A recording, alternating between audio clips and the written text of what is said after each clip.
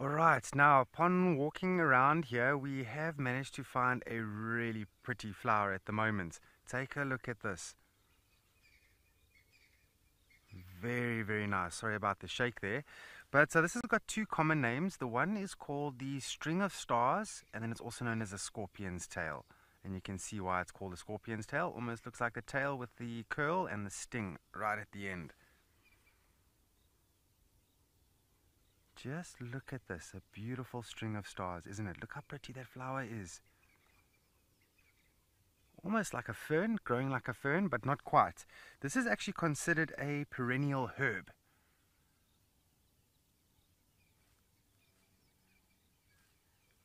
Just pretty.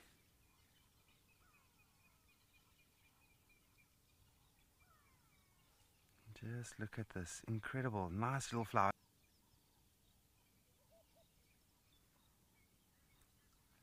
Now it's interesting, the first part of the scientific name, which is the heliotropium, it means to turn towards the sun. And that is the meaning of heliotropium, to turn towards the sun.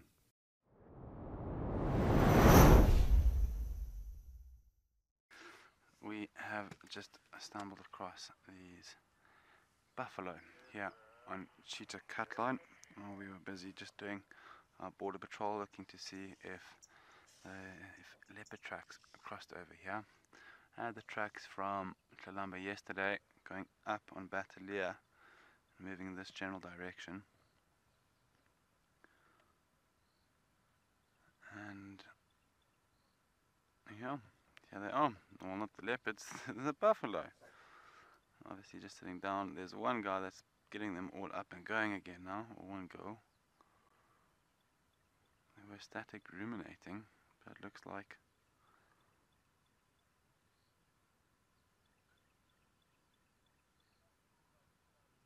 oh no, I'll all sit down again. Good morning, little ones.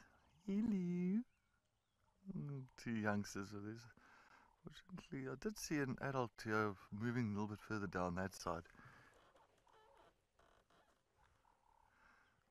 I might come back again. So I'm just going to sit here for a few moments. As you know, we're not really allowed to sit with the cubs if there's no adults, but I'm sure I saw an adult move down here now.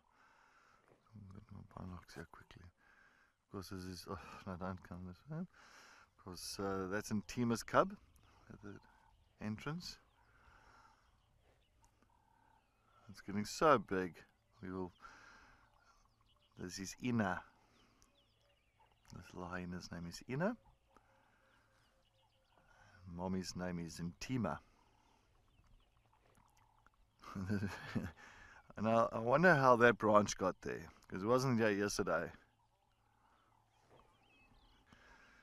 This branch was not here yesterday at the entrance of the den, so clearly I won't be surprised if it was June's cub that decided to move that stick around and drag it to the entrance of the den. First Ellies of the day, everybody. That is a fantastic way for us to start the day.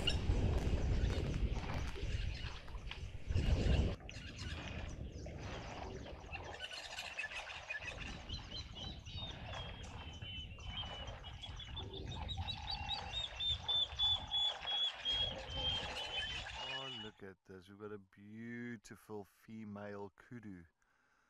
You can see that ear, one pointing forward, the other one pointing backwards. Oh, it's listening out for anything, any danger. But aren't they beautiful? I love kudus. So why do I say it's a female? Well, if it was a male, it would have big spiraled horns. We'll have these horns coming out on top of the head, looking like a corkscrew, two of them.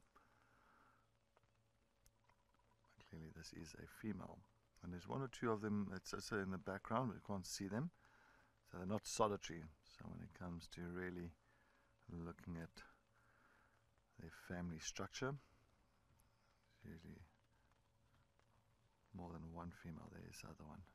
There's to the left there.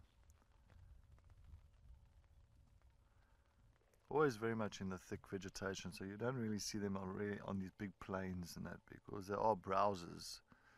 So they just feed on leaves, not grass. And that's why they're always in the thick stuff. And that's why they've got those beautiful white lines that's running vertically down the sides of their body. It's just to break really the outline of their body itself when they're walking through the thickets.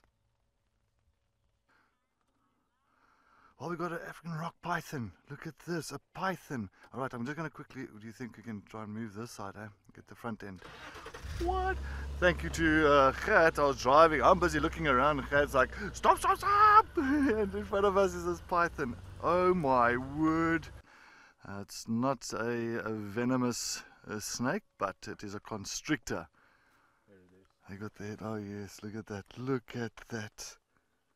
Oh my word. I haven't seen a python for years. Okay, not like years, but like at least for a good maybe year or two. And look how beautiful is the skin, just the patterns on it. And they can easily get up to about 4 or 5 meters. This one is about, oh, what do you think? I'll say about 3, but maybe 2.5, 3. Okay, 2.5. Wow, wow, wow, what a sighting. Hello, Mom.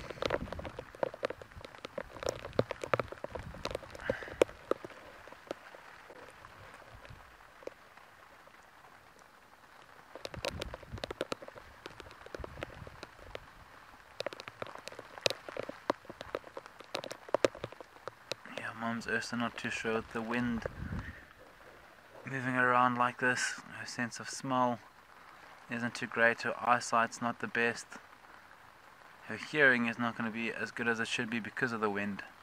So that all makes one very nervous elephant. She's not letting baby drink because probably just heard the sound of the car and then stopped.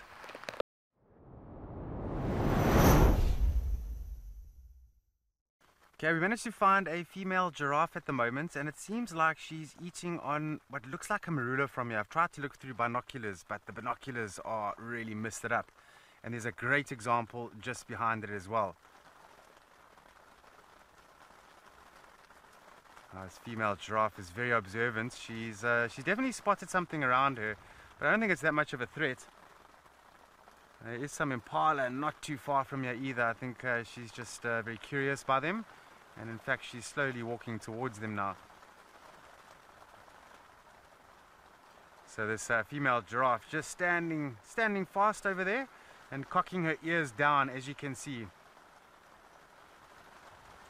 I would reckon that a lot of the rain is going into her ears right now, so she's pointing them down to prevent too much moisture getting into her ears.